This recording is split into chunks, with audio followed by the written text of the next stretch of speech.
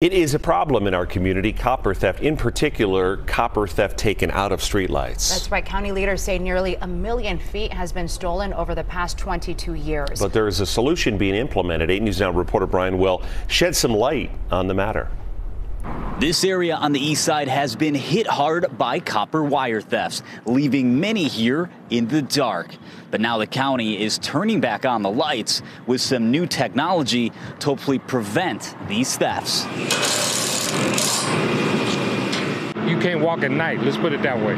For Marion Begas, the installation of these new light poles was a welcome sight during his morning walk. He's lived in the area for 35 years, and a lot of that has been in the dark. All up and down, Lamb, Boulder Highway, it's just all over. No matter where you are, you've been left in the dark.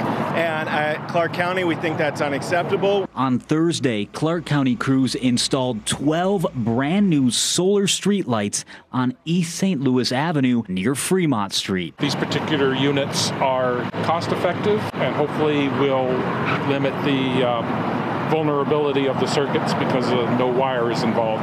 These new lights are powered by the sun, only containing solar panels, batteries, and the light itself, and they're out of reach to any potential thieves. It's the first of its kind in the valley and a test to see if this works. It'll help big time because you can see they've been doing it for a while now, so it's going to help. A safer walk for some and a brighter future. Reporting on the east side of the valley, Brian Will, 8 News Now. The county is also looking at strengthening laws and stepping up enforcement to stop the ongoing fight against copper wire thefts. You can report streetlight outages to the county. We put the email and phone number for you on our website, 8newsnow.com. Now, if you see a theft in progress, please call 911.